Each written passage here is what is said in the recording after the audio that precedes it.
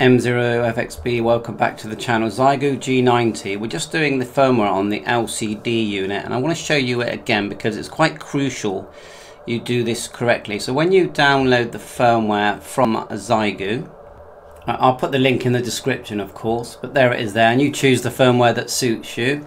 Okay, just download that.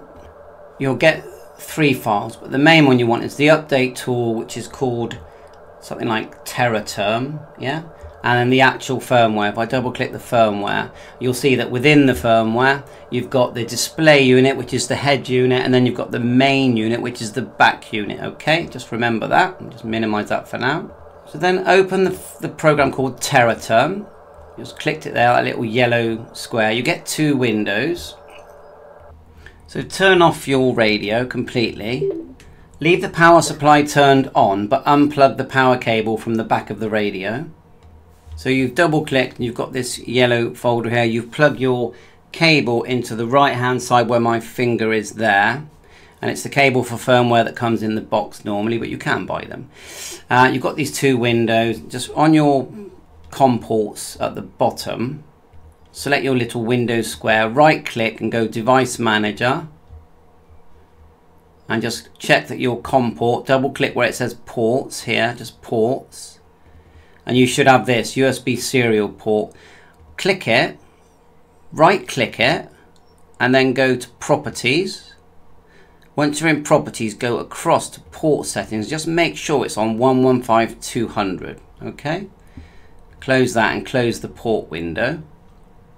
Now here, with this first box, go to Serial, and find that COM port, which was 38 on mine.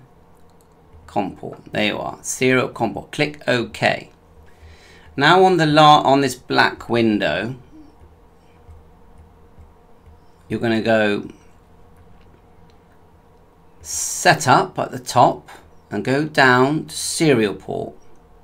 Serial port, and then you've got 38 selected hopefully, and then just change that to 115200. And then click New Setting, okay? And that is now ready for you.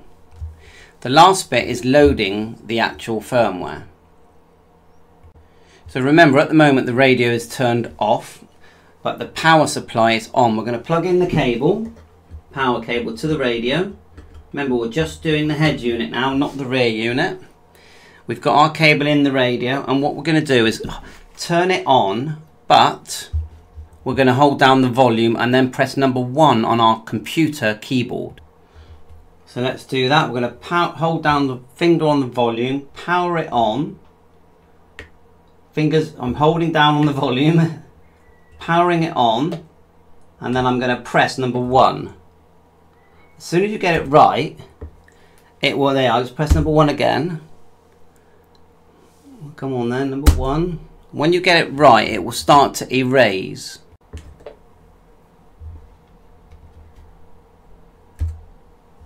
There it goes. Once you've got to that point, then you can go File, down to Transfer, X Modem, Send, and the really stupidly important thing is make sure you tick the 1K thing here and select the correct one. You want the display unit if you're doing the display unit. Click that, double click it, and there, the firmware is now going to go in.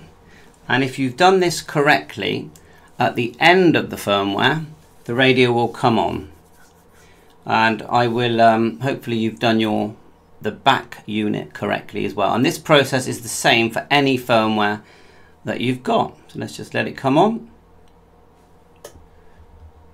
We've got the Xiegu display there, and that's it.